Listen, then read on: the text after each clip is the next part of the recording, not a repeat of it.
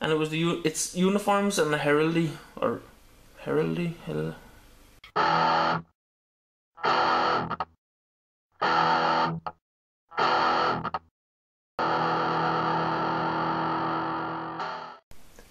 Hey guys, Sponge Murphy here. So when I was on the town the last kind of week or two, I happened to pick up this Uniforms and Heraldry, the Skaven book, in the second-hand bookshop. This is brand new.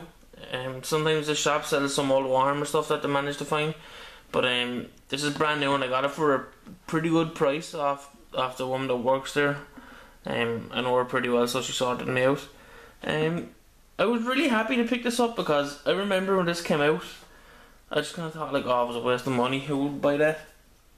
But like over the last year or something like that, I've been getting into Skaven like mad, and this is like this is perfect for what I'm kind of into now. So basically all it is, it goes through, the Skaven society is all clans, and this basically goes over some of the clans that they have made, and it kind of shows their, you know, their clan markings, colours they use and banners and everything. So it's, I haven't read through it all properly yet. I just kind of had a quick glimpse through it. I've spotted a few clans that are kind of pretty noticeable. Like here it shows a lot of Skaven runes. Some of them are named and some of them are just markings that you could use. And talks about the Council of 13.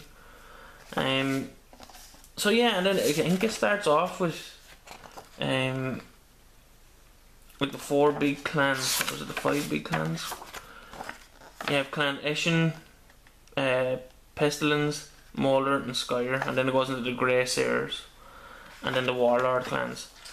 Now, the Clan Eshin, them 4 are the kind of the main ones that, if you know anything about Skaven, these are the ones you hear the most. You have like Clan Nation, they're like the ninja guys, and Assassin's Clan Pestilence is like the plague fellas who have like poisons and everything, and poxes. Clan Moulder are the guys that make all the big kind of like the big, like the Hell Pit Abomination and the big rat ogre, or the rat ogre you can see there. And then Clan Skyer, I think they're the rich ones, but they have like, they're the guys with the Warlock Engineers, the wizard guys. I think they make a lot of like machines and everything. Like like you have the Warp Lightning Cannon, they do all that kind of stuff. So it's like there's not a whole lot of reading to do on each clan. It kind of just goes over a little bit, but you get to see some of the colours you could use. Like Clan Skyer or Scryer, like there's a lot of green in it, dark green. Then you have like some of the banners that you can get ideas from, which is perfect for me because I'm just terrible with coming up with ideas for banners. So if I wanted to use like if I wanted to get a good idea for a banner, I'd definitely flick through this.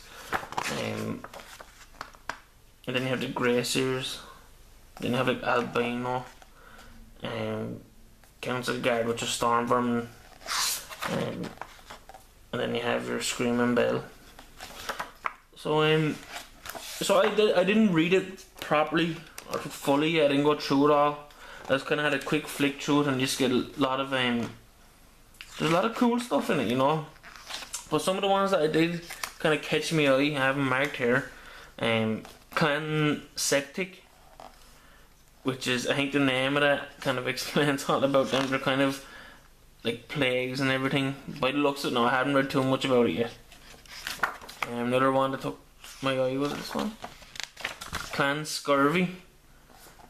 These guys, what it sounds with, they're like that. They're fleets. They do the boats and all that type of thing.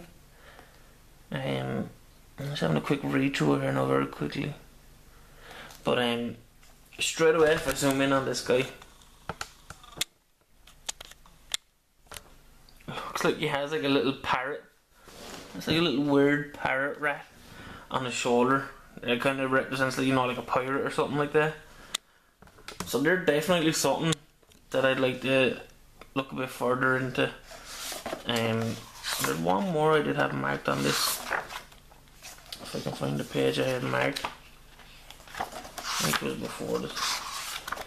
Yeah, Clan Septic. Clan Morkin, that's it. These guys, that's when I quickly read it, it's like they use their skulls of giant rats and of their enemies, you know, as helmets. Like, I'd love to be able to get like skull bits of plastic like that to fit over a head perfectly. It'd be pretty awesome. This guy down here has it as well. And I think there's one more. This guy over here has it on his back a bit more. If I can get it up there, you can see him. So it would be kind of nice to be able to get some Skaven skulls. And that's it. I'm not going to ramble on too much about it. So the only thing I don't understand about this is, like, I'm going through the clans here, and then it'll come to this, the death vermin, and it'll explain a little bit about them on the bottom. And that's it. It'll just go to another clan after that. So I'm not sure if that's like a separate clan, or whatever's after this is what falls under the dead vermin type of clans. I'm not sure about that, so if anyone knows about that, just let me know. Yeah, so I think every now and again I'll just pick out a clan, and I'll just, you know, do a little review about it, see what it says about here about them, and kind of share about it and what their speciality kind of is. You know, what's the clan known for? Maybe even try and do a model or two up for it. Wouldn't mind trying to, like, get them in their colours. Yeah. So if anybody has got this book, I know to do it. I think to do Empire and to do, what's the other one? High Elves. I'd like to get the Empire one because I'm going to try and start getting into a few Empire bits now soon. So I'd like to get my hands on that. But this is the only one I've seen around town so far. So if any of you have seen this, let me know what you think about it. Personally, I think it looks good. It's a nice little book to read if you're into, like, the fluff side of things. Like, there's no rules or anything in this. So let me know in the comment section. Hit the like button if you think it's a good looking book. And if you haven't, make sure you subscribe. And I'll see you guys next video. Thanks for watching.